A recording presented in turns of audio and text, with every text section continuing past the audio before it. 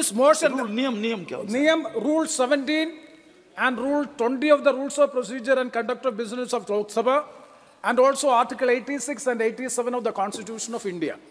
Sir, I do agree that there is no rule specifically prohibiting the minister in seconding the motion expressing thanks to the presidential address. I do agree. But if you go through Rule 17, it is very specific that the motion of thanks moved by a member and seconded by another member. There also I agree that ministry is also a member of the House. There also I have no dispute. Come to Rule 20, sir.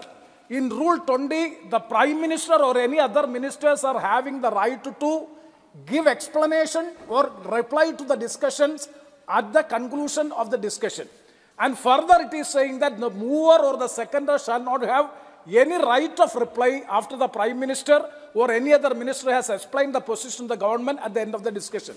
If you go through Rule 17 and Rule 20, it is very clear that the motion has to be moved by a member and to be supported by another member. Why I am saying it is, the presidential motion, or the presidential address is approved by the cabinet. So the cabinet has approved it, and that has to be moved. The motion of thanks has to be given by, notice has to be given by the member and by supported by another member. This is a question of propriety also. The minister who comes and seconding the motion of the House, it is not proper on the part of the government in seconding. There is no convention also. There is one convention in 2014. There was a convention. It is quite unfortunate that it is the right of the members other than the ministers. But unfortunately, the minister coming and seconding the motion is not proper. It is a question of propriety. I am seeking a ruling from the chair. Thank you. Okay, देख लेंगे इसको.